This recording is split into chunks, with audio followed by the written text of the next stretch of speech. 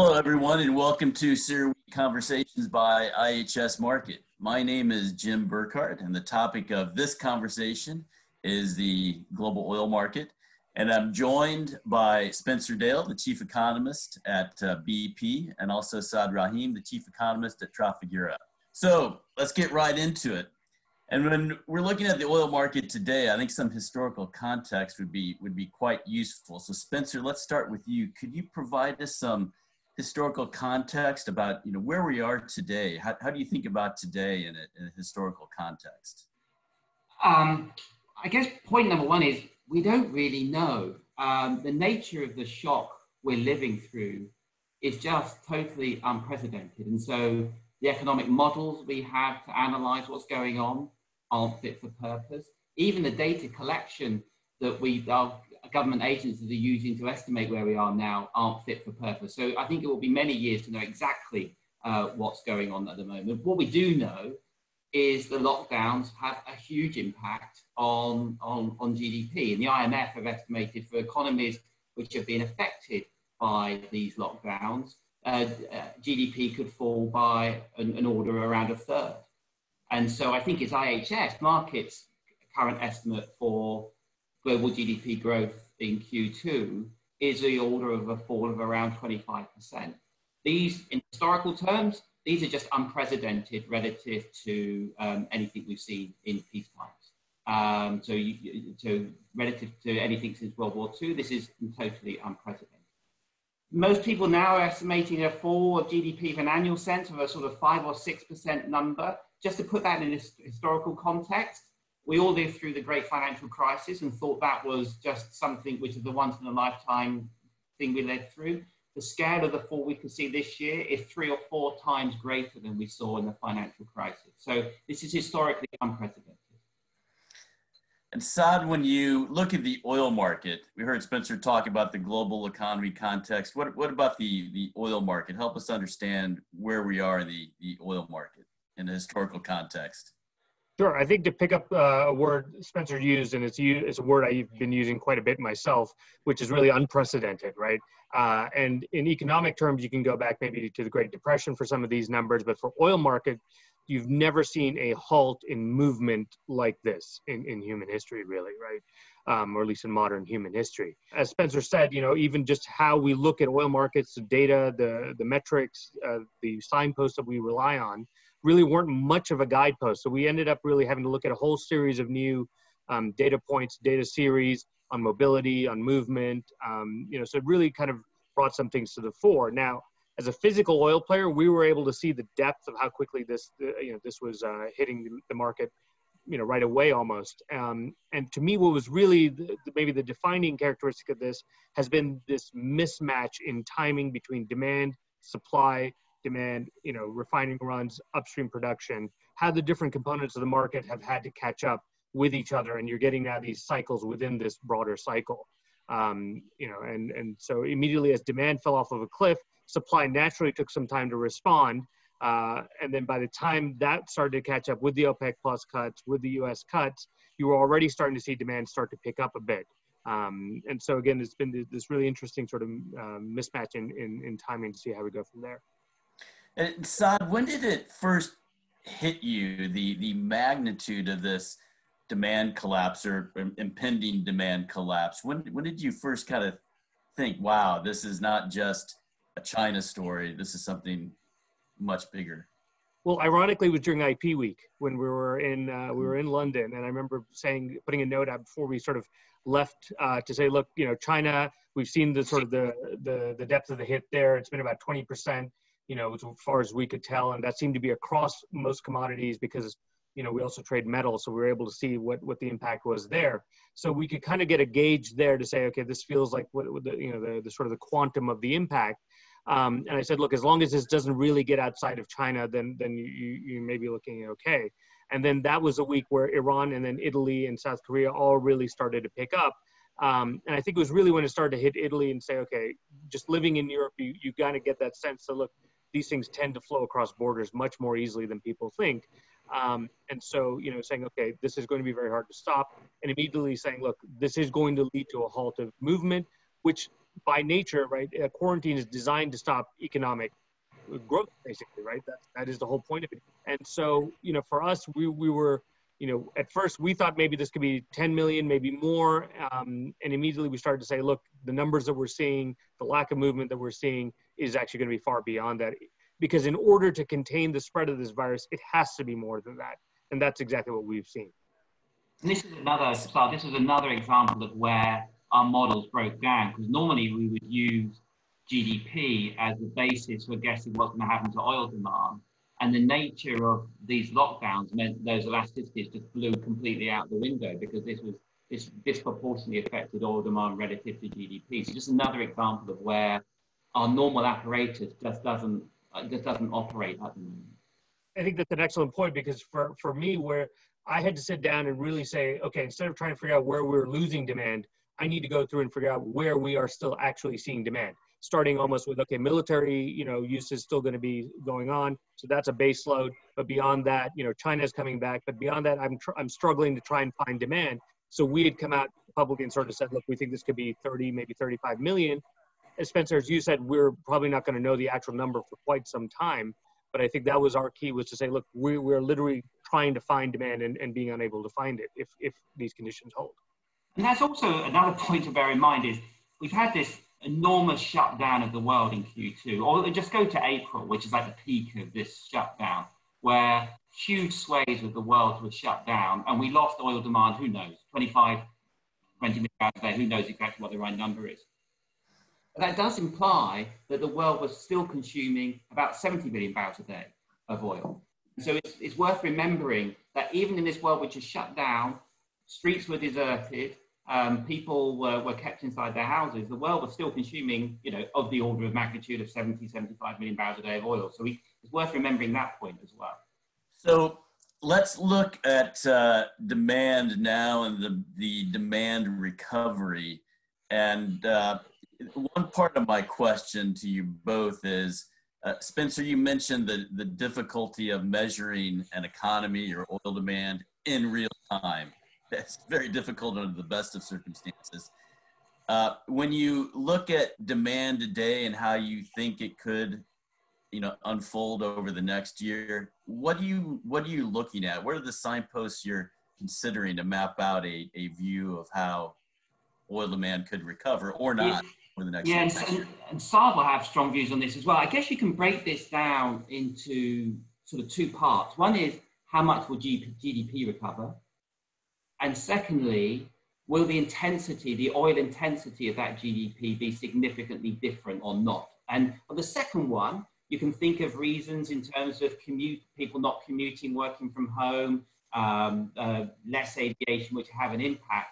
My hunch is it's the former which really matters. It's not the oil intensity of GDP, it's just the level of GDP and how much GDP come back. And here, I think there's enormous uncertainty. And I guess my one sort of message for people when they're trying to consume economic forecasts at the moment, ask your economists to tell you things in levels, not in growth rates. I think when growth rates are like this at the moment, look at levels. And so I think a question for GDP, when you're looking at GDP and for oil, is where do you think the level of oil demand, or where do you think the level of GDP next year will be relative to where it was in 2019 pre-COVID?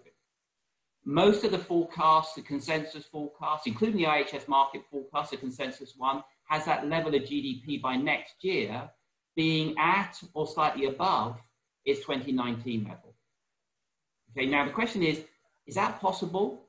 In a world where we may have second waves, even if we don't have second waves, in a world of social distancing, is it really possible to get back to the same level of output that we were in 2019?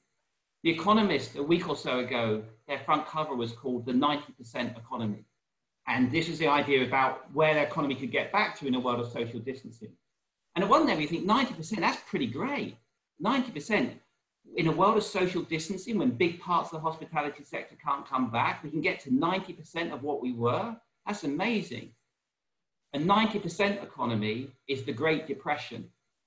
The level of GDP in 1931 was 92% of its level in 1929. And so that is the Great Depression if we're a 90% economy. And so I think that's the big concern. And that's, I think, is going to dominate, in fact, is going to dominate oil demand and everything else, is how much can an economy recover in a world where there's not a vaccine and you're still having to do social distancing? And I think the truthful answer is nobody knows that. And that seems to me the big uncertainty rather than the oil intensity of that GDP. I think we're very much aligned on this.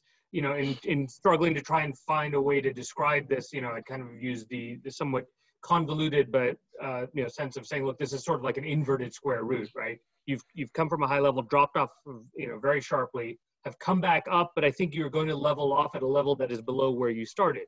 So I think from an oil demand perspective, we're in that upward part of the V, but I don't think it's very high, right? So it feels like demand is really picking up, but I think to get to Spencer's point, exactly that sort of getting back to 80, 90% is still going to be lower than where we started. And I look at the US, for example, you're saying, okay, 30 million people call it are out of work right now. Of those, 4/5 are saying, look, we're on temporary layoffs, right? Which is by far the highest rate that's ever been. You know, which indicates, okay, so you know, 4 out of 5 people think their jobs will come back relatively quickly, even if they've been laid off, not furloughed, but laid off. But that still means you're leaving somewhere like a 6 million overhang of structurally unemployed people, you know, which still puts you basically above where you were at the peak of the last recession. So, you know, to put it in those terms, you're saying, how can we really be coming back to the levels that we really were anytime soon? And I think if we go back a little bit further in history, we say, okay, you know, jet travel after September 11th didn't recover until 2005. Both jet and gasoline demand after the last crisis in 2008 didn't recover until 2015. And those were, in some sense, you know, those were financial crises. Those were not targeted directly at movement. Those weren't, you know, we didn't see the kind of unemployment that we're seeing here. So to me, you know, there is going to be sort of a level that we get to, and then structurally it's going to be hard to move beyond that. One point I would make a little bit longer term, and Spencer would be definitely interested to hear your thoughts on this, but I wonder if we don't see something like what we saw in the 1990s, which was you had cheap gasoline prices, infrastructure being built, low interest rates, and people really moving out, not just to the suburbs, but the exurbs, right? You saw that reverse in the 2000s as energy prices went up, you built up downtowns, people came back in. But now already you're starting to say people saying, look, I don't want to take public transportation as much. I don't mind commuting for a little while longer if it means I can get a bit more of space and I'm not in this crowded kind of environment. And again, this is where you will see, you know, mortgage rates being low, infrastructure being built out, that incentive for banks to go out and lend, and people maybe potentially moving out, and maybe that helps boost some of that. Now, I do think this will look very different. US, Europe, China, I think will look very different. But you know, I think that is something maybe a little bit longer term that helps mitigate some of the downward impact. And then one other thing is, I think we haven't really talked about emerging markets yet, right? And to me, the places that I'm really concerned about right now, Brazil, India, and Russia, right, in terms of where the cases are going, what the economic activity there looks like, and then, you know, unfortunately, it has a potential to look very, very bad there. And that really matters for oil demand. You think about the source of oil demand. You put China to one side and you think about the rest of developing Asia, so India and the rest of developing Asia and Africa. That accounts for an enormous part of the growth of oil demand we'd like to see over the next 20 years in gross terms, offsetting the falls we see elsewhere. And so the impact that COVID has on those economies is critical. And those economies, both because of the nature of their health systems and because of their ability of governments to use fiscal policy to support them, are far less or far more vulnerable. And so I think that is the other big unknown here. So can I ask you, in terms of this behavioural thing, I'm not even sure I know what side the impact is. So I can see on one side, people travel less in terms of aviation, people work from home more, and so commute less. Both of those reduce oil intensity of GDP. On the other hand, what we're seeing already in China is people switching away from mass transportation into private vehicles. We're also seeing if people don't go shopping or to restaurants, they get more deliveries at home, and so that's pushing it up.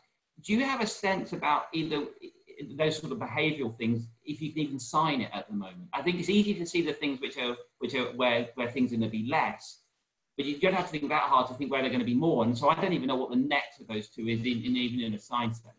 I think that's right. I think that's exactly what we're seeing already happening in China, is that move away from public transportation. And in fact, what is also though is interesting is when the traffic is picking up and where it's picking up, right? So it is picking up during the week and not so much on the weekend. So during the weekdays, you're back up to 90, 100%, but it's on the weekends, you're still substantially lower, saying people may be still self-quarantining a bit or being a bit more careful before they go out. Having said that, auto sales in China in April were up for the first time, I think, in 18 months, right? And so very small, but you know, that's enough to say, you know, that maybe is where we are headed. You know, and I go back to the U.S., which still, you know, largest consumer of oil, and saying, you know, in 2015, when prices fell, 75% of hybrids were traded in not for another hybrid or sedan, but for an SUV or a light truck. So people going out and buying, you know, and if gasoline is $1.50, you know, like it has been, do people say, all right, maybe then I'm considering that? So I do think there's these offsets. And then I think one question, which maybe we get into a little bit, you know, the question I do get is, you know, on the back of this, do we see a lot of push towards, you know, sort of more green economy, Green New Deal, whatever you want to call it? And again, I think regionally will be very different, right? So I think in Europe, you will see some of that for sure, because it's already been doing that. That was already the agenda. But, you know, again, somewhere like the US, I struggle to see that when energy prices are so low, just because it removes a lot of the impetus that you've seen there historically for that. Sorry, I mean, sorry, Jim, we're taking over your conversation here a bit. I think how the world responds to COVID in terms of climate change is, I think, one of the biggest uncertainties and perhaps the most important uncertainty for the future of the energy system over the next 20 years. And there are big forces pushing in both directions here. So in one side, there's clearly will be a need for domestic economies to focus on their domestic resilience and restarting their economies. And they're going to be doing that burdened down with far higher levels of debt and far higher levels of deficits. And that could quite easily distract people and distract governments and distract societies from pursuing the climate change agenda that the world was on prior to COVID. On the other side, there's arguments pushing in the other direction. I think COVID has reminded all of us about the fragility of the planet and the way we're living in that planet. It's reminded people about the nature of global threats and the fact that global threats don't recognize national borders. It's also reminded us that actually we should listen to scientists when they flag these threats many, many years in advance. Scientists have been flagging the threat of pandemics for many, many years, and not many governments responded to that. And likewise, scientists are making very clearly the danger of climate change. And if those other forces dominate, and we can build back better, so as we're doing these stimulation, as governments are stimulating their economies, if they can do that in a way which encourages a greener, cleaner use of energy, then we can actually use this as a way to accelerate the energy transition. But I don't think that's in the bag. I think those of us who want to achieve that will need to fight for that and make the case for that to make sure that these longer term global factors still resonate, even in a world where as countries quite naturally turn more domestic focus and more short-term focus. No, I think that's right. And sorry, Jim, we're just going to continue here. It's fine. Go ahead. So just to play off of that, I mean, I think this is you know, the unfortunate but nonetheless true sort of remark, you know, that Rahm Emanuel made about not letting a crisis go to waste, right? Where you could see countries come out of this and say, well, you know, what's one way to get the economy going again is stimulus and infrastructure, and potentially a way to do that is via green infrastructure. You know, you do have a lot of people who may be unemployed, who may then can be retrained into this sector. And to be honest, yes, you know, deficits have gone up massively, and that is a long-term concern for sure. But negative interest rates, in a sense, are markets telling you, we actually would like you to borrow and spend a bit more, right, than you're already doing. We will pay you to borrow. So maybe you see a push on that from the renewable energy side. I do struggle to see it happening really in terms of the on-road transport. So while I would say very much so on the kind of the electricity use and all of that, and certainly I think electrification, 5G, all that will happen in a big way. Again, I think where we've seen it is, you know, the sector that has been hit very, very hard is automotive. Do you want to burden it additionally with then saying, okay, well, we're going to increase the requirements and the regulations around this, or do you want those to go back to maybe some of the, their cash cow vehicles and go from there. Yes, and I guess that's when policies which, if they encourage people to trade in their cars which are 10 years old and buy a new car, that can both generate spending and also can lead to massive efficiency gain. And I guess just relating this point here, there's lots and lots of focus in Europe about what Europe's doing, and there will be similar in the US. But what really matters, the big prize here, is those emerging economies we are talking about. So if emerging economies are badly hit, the real prize in terms of the energy transition is for the rest of the world to fund that infrastructure investment and support those economies. So when they are rebuilding, they truly can rebuild better. They can leapfrog some of the existing technologies. And those countries which are going to generate all the growth in energy demand going forward will be generating growth in clean energy rather than in traditional forms of energy. A big question facing the world and certainly the emerging markets, and both of you have highlighted the importance of emerging markets, is the future of globalization, the expansion of international trade and investment. We've enjoyed several decades of great prosperity at the global level. Are we entering a period? Have we entered a period of deglobalization, Spencer? I think it's very likely that's to be the case, and I think part of that is you see countries turning inwards at the moment. Health systems tend to be domestic orientated, and you'll see naturally countries worrying about the resilience of their health systems, about the generation of medicines and personal protective equipment and so on. Supply chains as well, you can see a reshoring of supply chains as people worry more about complex just-in-time supply chains. What COVID has done is encourage people to trade off, place more weight on resilience and less on optimization, and restructuring of supply chains is natural here. The one thing I'd also just put into the mix here is, in that world of concerns about of resilience, many countries around the world may start to worry more about energy security. And so they may well prefer to use produced energy rather than energy which they import. And the impact of this could be really potentially big. We did something in BP's Energy Outlook a year ago, in last year's Energy Outlook, just saying, well, in a world of less globalization, what impact could this have? And we've done this incredibly simple, embarrassingly simple experiment where we said, let's suppose all countries which import energy put a 10% risk premium on the energy they import relative to domestically produced energy. Now, 10% was just made up. It was just to give a sense about the scale. What was amazing is just 10% had a huge impact on the patterns of import. So we compared one scenario with China, and China's imports of oil and gas were down by about a third relative to the other scenario.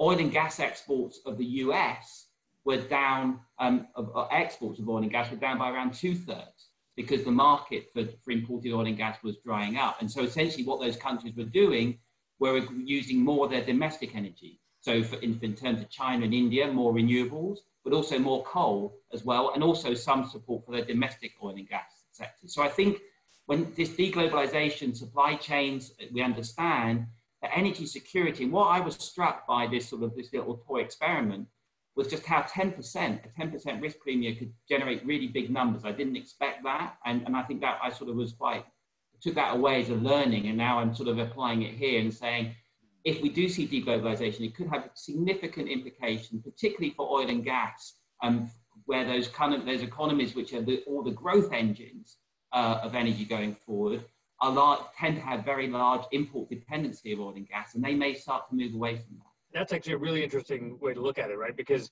you have many producers, large producers in particular, who've always said, look, we can tell you how many reserves we have, but you have to tell me at what price, right? And because if the price is high enough, then I have significantly more reserves than what I'm saying. And I think maybe that is true than globally. And Jim, to your question, I think we've already, started to see it. I think what'll be interesting is, do we get regionalization, right, rather than globalization? So you get supply chains and energy chains in particular moving back. So, US, Canada, Mexico, they've been really trying to strengthen that sort of relationship. And then you've got Europe as well, and then China certainly reaching out to its, kind of with the Belt Road Initiative and things like that as well. So do you really tie this in? And I think that is really the question of where we go from here, because you have seen these now vulnerabilities really emerge, right? And I think now the question becomes, going forward, is really, where does the next wave then of supply come from? If, as Spencer said, you are still, even with the worst, kind of oil crisis in history, you are still needing 70, 80 million barrels a day of oil produced. And if we stay down here at these levels for some time, you're not seeing the new wave of projects come in over time, right? Where does that leave us in a couple of years? So let's tackle supply, oil supply, or think about supply. Going from the 1930s to the 1960s, the Texas Railroad Commission was, the de facto global oil market regulator, if you will. Then we know, OPEC, and then 2016 we had OPEC plus. When you think about where we are today, where we're experiencing the biggest production cut in history, both government directed and based on economics, is there going to be a supply management effort or mechanism in the months and years ahead? Is it going to be similar to the past, different, or how do you two think about that? Saad, you want to start off with that? Sure, yeah. Look, we have a supply mechanism in place right now, which is OPEC plus and really core OPEC, right? So if we look at the size of the cuts that Saudi Arabia, UAE, Kuwait in particular have put together, right? Again, given the scale and the scope of the demand shock, it wasn't enough initially, but as demand has recovered, you've seen that now start to come into play, and we're starting to see inventory draws and the like. But going forward, I think for them to then have to retain that for some time, I think becomes the interesting question, because already with prices just back to where we are today, we are already starting to see people turn things back on almost as quickly as they turned them off. And you've certainly seen that already in the U.S. shale sector, which is, again, seen, we think probably about a 1.4 million barrel a day drop already, and yet people are saying now, well, things we've just turned off a couple of weeks ago, we may start to be bringing back on, simply because prices have got back to a level where we think we can do that. And remember, for most of the countries under the OPEC plus G20 agreement, it was really only for 2 months, right? And then tapering off from there. So a lot of these countries are then going to start to say, Mexico, whoever else, for example, are going to start to say, we've fulfilled our commitment, the crisis has passed, and we're going to go back to producing, but not really then doing that math to say, look, in a 90% market is still one where we're oversupplied for some time, and you have a lot of oil in storage. So to work that off will take us some time. So there needs to be still some form of supply mechanism. What's ironic is, yet again, OPEC plus have handed the U.S. shale producers a lifeline again, because we have seen a few bankruptcies, but again, not as many as you would have expected or thought, given the scale of this crisis. And here we are, some of these producers who did look vulnerable already starting to talk about bringing production back. So I think there is, the participants, shall we say, of OPEC plus are likely to feel that there is some need for this going forward. The big question for me will be, what is Russia's role in all of this, right? And how do they view that going? I share much of Saad's points. I guess 2 or 3 things. One is, when you think about the power of OPEC and how OPEC is designed, the thing it's most perfectly designed to do is respond to temporary demand shocks. If you was a college professor and you was writing a paper, you was doing an essay, exam question, and you wanted to pick a sort of shock, an archetypal shock, which OPEC should respond to, it wouldn't be far off COVID. This thing about this lockdown, which then comes back. And so it was odd initially that this shock was the straw that broke the camel's back in terms of breaking up of OPEC plus alliances initially, because in some sense, this is the right shock, the shock where that sort of supply management really should work. And that sort of, when we think about the compliance going forward, so I guess at least I had that in my mind. I guess 2 other things I thought were new coming out of this. One is there was new players involved here in terms of bringing the OPEC together. So there's clearly a much publicized role of the US administration.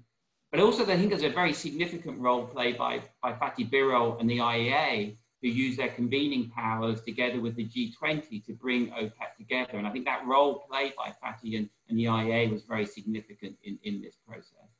And I guess the third thing which strikes me is, this may sound a bit perverse, but one way to think about this is Saudi Arabia's power, they come out even more powerful as a result of this, in the following sense. When they hold spare capacity, the nature of the conversation they will often have with other OPEC members is, we're willing to cut our supply, but only if you're willing to cut yours, with the implicit threat that if you don't, we'll open the taps and you will lose more than us because we can expand our supply by more. And always underneath that sort of game and that sort of bargain was, really? Could they really open the taps? And do they really want to open the taps? And even if they do, could they? Well, in some sense, we know the answer to that now. They will, under circumstances, open the taps, and they can. And therefore, when they next sit round the table, the nature of that implicit type of bargain would have changed as a result of what we've gone through relative to where we were before. Well, thank you very much, Spencer and Saad, for your insights and for the conversation we had today. That was a real conversation, not always easy to do virtually, but we pulled it off. So thank you very much. Some concluding thoughts. We talked about the future of globalization. That's key for global oil demand. And as we've seen with this demand collapse, oil is the lifeblood of globalization. So are we entering a period of deglobalization? Big implications for oil demand. And also, we're seeing today at this early stage of trying to understand the world, what's happened in light of COVID-19, is there are different trends emerging, different, sometimes even contradictory trends. You know, will we see more people commute by cars? Also, will we see more people telecommuting? What's the net impact on oil demand? And when you take that to a higher level, it gets to the question of energy transition. Will the repercussions of COVID-19 accelerate the energy transition or decelerate the energy transition? And as Saad and Spencer alluded to, we may see greater regional differences in this energy transition. So we're seeing globalization being pushed apart towards deglobalization, and we're likely to see the impact on energy transition really depend on each region's response. There may be some regions where it's an accelerated energy transition, other regions less so. So COVID-19 and its aftermath, a more complex world, perhaps with greater regional differences. So thank you all very much for joining us on CERAWeek Conversations by IHS Markit. Okay, thank you.